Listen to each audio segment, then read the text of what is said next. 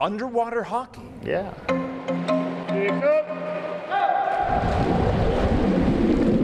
Those two words aren't a thing I thought I would hear together. What is underwater hockey? Underwater hockey is a game played on the bottom of a pool. It's 6-on-6 with players in snorkel gear fighting over a weighted puck with specialized one-handed sticks. And then they use teamwork and coordination that's all kind of preset because you can't talk to each other once you're under the water.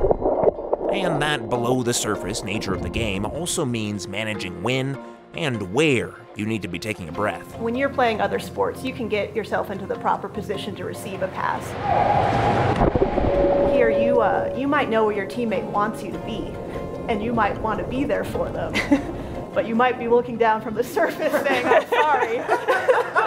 That's a very common feeling in underwater hockey. Almost as common as another feeling. Do you guys ever like have those conversations? Like you're just like, oh, I play underwater hockey, and people are like, excuse me?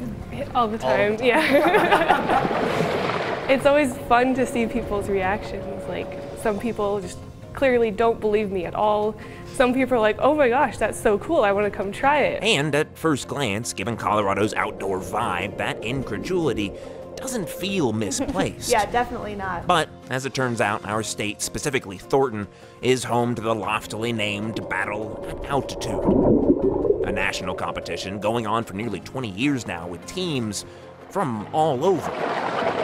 It's very much a serious sport, and so we train, we have our coaches, we're heading down to Australia, Gold Coast, to compete in the World Championships this July.